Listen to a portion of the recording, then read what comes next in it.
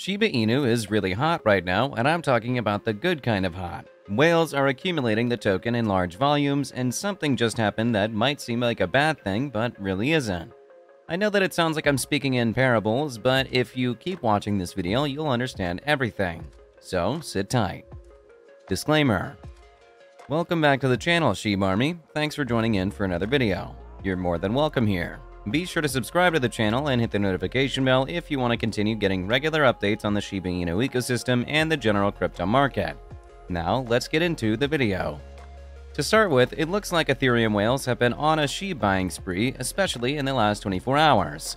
SHIB is currently ranked number 4 on the top 10 list of purchased tokens among the 500 biggest Ethereum whales when it wasn't even in the top 10 a couple of days ago.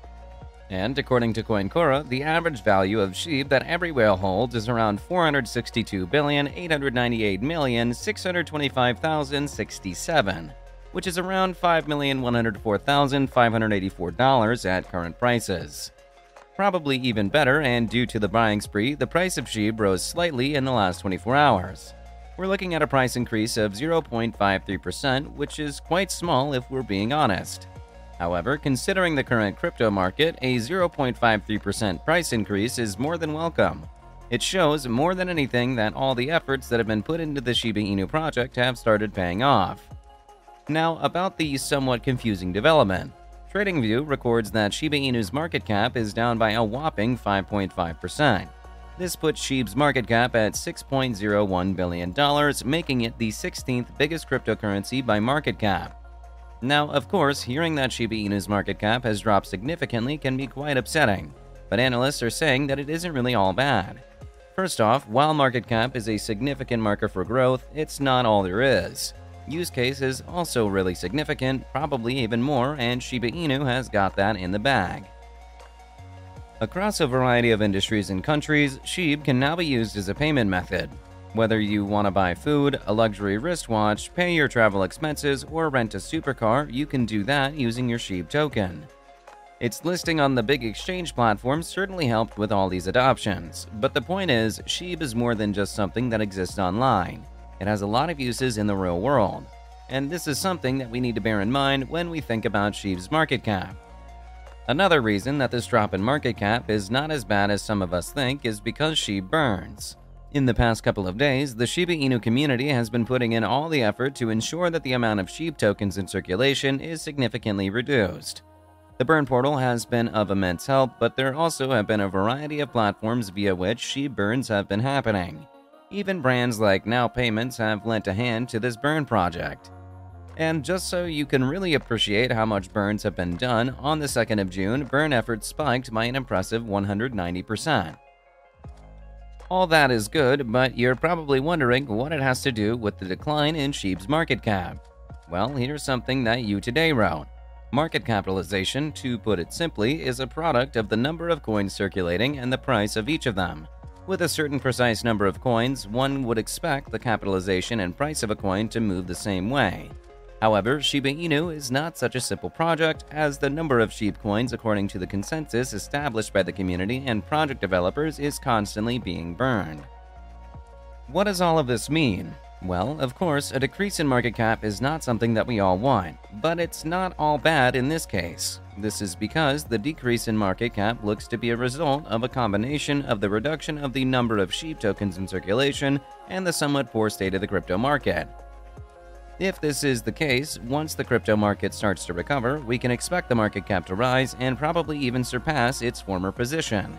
This same sentiment is echoed by You Today, which is expressed as, it can be assumed that when bullish sentiment prevails on the market again, and if, of course, the project survives the possible crypto winter, SHIB will be able to show market outperforming growth, while the Diamond Hands fans will generously be rewarded for their loyalty. So yeah, we would rather not have SHIB's market cap drop at all, but with all the burns that have been happening in recent times and those we can expect to see in the coming days, weeks, and even months, a market cap recovery might not be too far-fetched. In fact, this drop in market cap could even be seen as a signal that indeed the number of SHIB tokens in circulation is on the decline.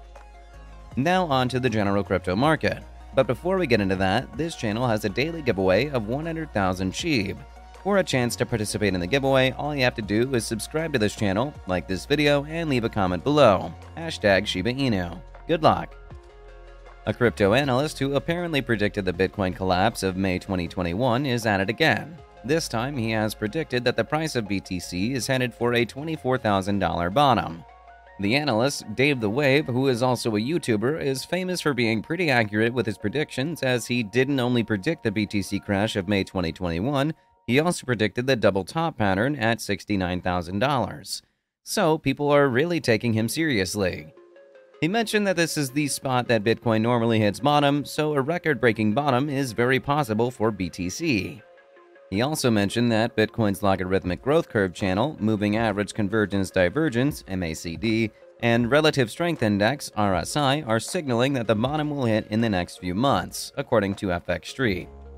Apparently, those indicators help analysts to identify what could be considered strong trending signals and to identify overbought and oversold territory in any cryptocurrency.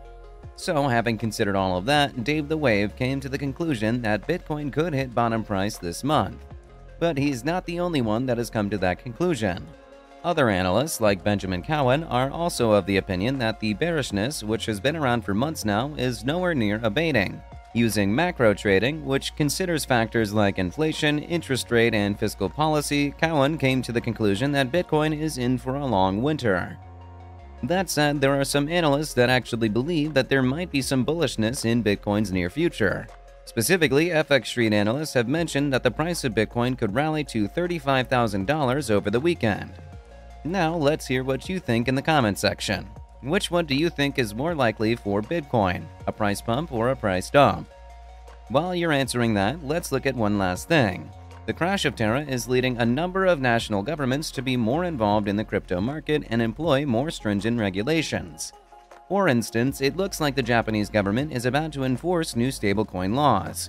In fact, just this Friday, Japan's parliament passed a bill that bans non-banking institutions from issuing stablecoins. So, the issuance of stablecoins will be limited to licensed banks, registered money transfer agents, and trust companies. The bill also provided measures that prevent money laundering and punish it. It also introduces a regulation system for any financial institution that wants to issue stablecoins, so financial institutions don't just automatically qualify. According to Cointelegraph, the new legal framework will reportedly take effect in 2023, with Japan's Financial Services Agency planning to introduce regulations for stablecoin issuers in the coming months. With that, we come to the end of this video. If you enjoyed the video, then please like this video and don't forget to leave a comment in the comment section. This really helps me with the YouTube algorithm. Also, please share this video to as many people as possible. Let's get this news out there.